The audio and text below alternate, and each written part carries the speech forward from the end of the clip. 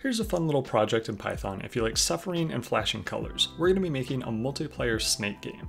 To get started, we'll create a game controller to handle the state and rules of our game. This will keep track of the map, which we can make as a 2D array, and the list of players. I chose to create a turn-based version of Snake, so we'll also keep track of the current turn. For each player, we'll record a name, current position, and the last turn that they moved on. This way, we can determine when it's time to progress the turn counter by checking if each player has moved this turn. Players will be blocked from moving if they've already gone on this turn. When a new player joins, we'll also need to spawn them on the map. To do this, we'll find an empty cell on the map and create a map cell object. This is a simple object that records which player was there and how many turns are left before this cell becomes empty again. We'll also update the player object's position. Moving a player will be very similar to spawning, but we'll have some additional checks to see if the player is allowed to move to that point, and we'll also check if any players have lost by being boxed in. If a player is lost, we can remove them from the list of players and check how many players remain. If there's only one, we can declare them a winner and end the game. The last thing to handle is how each turn progresses. When a player moves and we determine we can go to the next turn, we iterate over each cell on the map. We check if a map cell exists, and if so, decrement how many turns it has left. If this counter hits 0, we can remove the object from the map. I also decided to add obstacles when the game starts by randomly choosing a few cells and placing obstacle cells in them. These share the same methods as a map cell, but they remain on the map for the entire game. Throw in a bunch more helper functions and we have a simple engine that will run our game.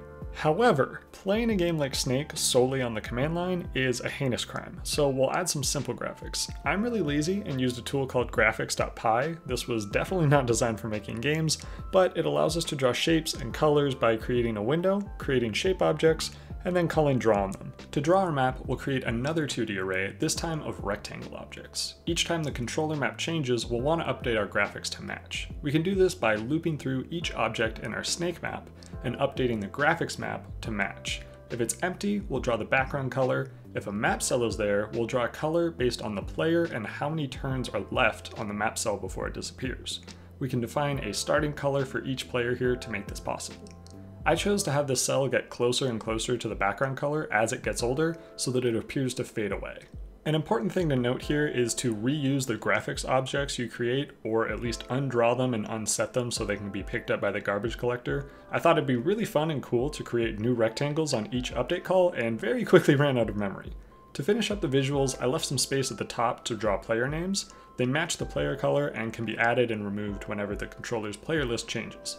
Finally, to make this window interactable, we can use the getMouse method to move the player. This returns a tuple with the X and Y coordinates of the click position, and we can pass that to the game controller. Now we have a playable game of turn-based Snake. Before we can get to how multiplayer will work, we need to understand a few concepts. First, client and server. There's an excellent video by Live Overflow about this, but for our purposes, a client is just the player application, and the server is an application that connects the players together and keeps their games in sync.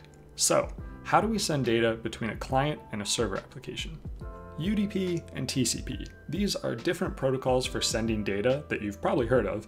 I used to get these mixed up, but now I have a horrible way that I will never forget which one is which, and I'll share that with you now. UDP is unsolicited dick pics. TCP is tender, consensual photos. What does that mean? UDP is all about speed and efficiency. You don't confirm anything beforehand, and you don't get confirmation that you got your message back. It's useful when sending lots of updates for a real-time game, where if a few messages are lost sometimes, it's not a huge deal. It's used by games a lot. TCP is designed to be a lot safer and more reliable. There's a three-way handshake at the beginning to ensure we're on the same page, and messages are labeled to detect if any message was lost so it can be resent. It's somewhat slower and larger in size because of this, but it's better in cases that don't require real-time updates. HTTP, aka the internet, uses TCP for this reason. If you look at how TCP and UDP messages are laid out, you'll see that they have a source and destination port. A port is essentially just a made-up number used for programs to communicate with each other. For example, if I have a Postgres server listening on port 5432, its default port, then any data I send to port 5432 on my computer will be received by Postgres. However, there's nothing stopping me from changing that port to 5433 or 5434 or really whatever I want. As long as nothing else is already using that port and the client and the server are using the same port, we can send data between each other without any issues. On a similar note, a host just means a computer, typically connected to a network. For simple applications like this, we can use localhost, meaning that all the programs are running on this computer. A port helps define the application, a host helps define the device. By using a host and a port together, we get a socket address. So let's look at a simple example in Python. To send a UDP packet, we create a socket for UDP, then send our message in bytes to a target IP and port. That's it. If we want to receive this message, we can set up a socket the same way as before, but this time we call bind with the target IP and port. Now we loop until data is received from the socket. TCP looks very similar, but with a different socket type, and we have to call connect before we send our message. And also, we can get a response from the server. We also specify a buffer size since TCP can handle packet loss for us. To receive this message, it's similar to the UDP way, except we open a connection before getting the data, and we can send a response back. You might have noticed that looping forever every time we need to receive a message can make it basically impossible to do everything else. To fix that, we'll be using asyncio to run functions concurrently and handle a lot of the messaging for us. Asyncio is a library for write concurrent code usage. Okay, it lets us do multiple things at once, while in actuality it's just bouncing between tasks. Since networking can have really slow wait times, we want our code to continue to do things while it waits for a response. This will make more sense in a moment.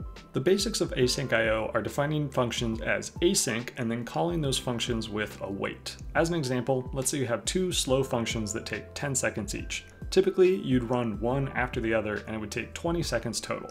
However, most of this time in this example is just waiting on a network response. Rather than running one after the other, we can start both at the same time, bounce between checking on them, and they can take about 10 seconds to run both. Additionally, asyncio has some built-in functions for listening as a server using the syntax. We pass it a host, a port, and a callback function to handle when the server gets a request. This function gets a writer and a reader object, and we can use that to get the data that was sent and send a response back to the client. At the time of recording this, my project is actually broken here, but the goal is that the client programs need to listen for both click events and updates from the server at the same time. To do this, we put each of those in a task, and we wait for at least one of them to finish. Once one of them does, we need to update our game controller, make the changes to the graphics, and then continue waiting again for those tasks in a loop until the game is finished. So with all that background out of the way, back in the Snake project, we'll be creating another Python script to act as the server. This will receive data from the clients, validate the players are following the rules, and then send that data to all the other connected clients.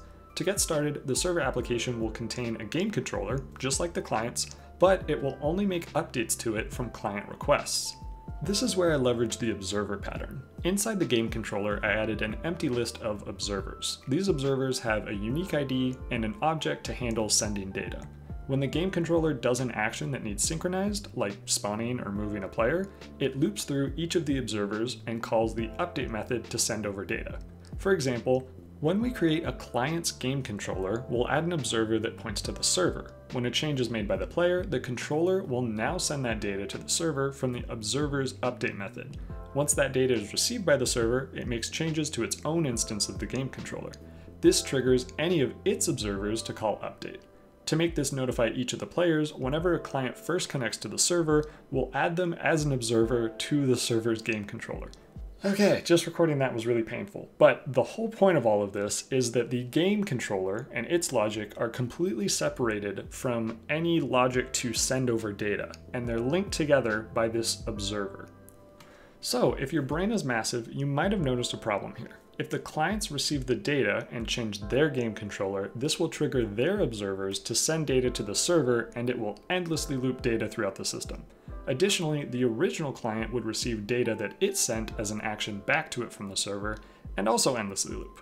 To fix this, we can use the unique ID in each observer to prevent looping. Whenever we send a message from an observer, we'll append the ID of the observer as a source parameter. Then, when we first connect to the server and add a new observer, we'll use the source to set the ID of the new observer. Now, the observer on the client and the observer on the server share the same ID. Whenever we call the update method, we'll also take in an optional source argument. If the source matches the observer's ID, it'll just return, since we know that this would create a loop. It's surprisingly simple, but this ID is all it takes to prevent endless loops. Now, to go through this again, when a client makes a change now, its observers still send data to the server, which in turn changes its game controller. This updates the server's observers, but this time the source ID is included in the request. The observer that points back to the original client matches its ID with the source and returns, instead of sending over the data. When the other observers send data to their clients, they replace the source field with their own ID. Since this matches the observer ID of the receiving clients, the client's observer also return, instead of sending any data back to the server. So that's the basics of how to make your own multiplayer game. However, this will only work on a single device, which kind of defeats the point. So to fix this, we'll be speedrunning years of networking knowledge in 1 minute and 39 seconds. Up to this point, we've been using localhost, which means everything is on this computer. To connect to other computers, first we copy the client application to another computer. Next, we need both devices connected to the router, so they're on the same LAN. When a device connects to a router, it's assigned a private IP address to identify it within the network. Now, local players just need to use our local IP address instead of localhost for the server address. We can use this method to run server applications on a dedicated computer and get even more FPS in our competitive Snake game. Fun fact though, your router is probably a router modem combo. What's the difference? A router allows connected devices to talk to each other, makes a private network. A modem allows one device to talk to the internet, aka the public network. Typically, that one device it talks to is a router. If the other player isn't on our local network, things get a little more complex. Local IP addresses only exist inside the private network, so having someone on the outside try to connect to your local address would be like giving someone directions to your house as, I'm in the upstairs bathroom. Sure, that might exist for them, but it's certainly in the wrong place. They need your address. Your ISP assigns your router a public IP address that's used for connecting to the internet. Your router is really smart, uses something called NAT to keep track of outgoing messages and relaying responses back to the original devices in the private network. That's how you're able to access the internet at all behind one IP. So, can someone connect to the server with using this public IP? Almost. By default, most routers block new incoming requests for security reasons. The only thing that's allowed is outgoing data and responses from recent requests. To allow traffic in, we need to port forward. This is just a simple rule that tells the router, allow traffic on this port and send it to this device to be handled. If we use the port of our game and forward that to the server device, we can now play with our friends.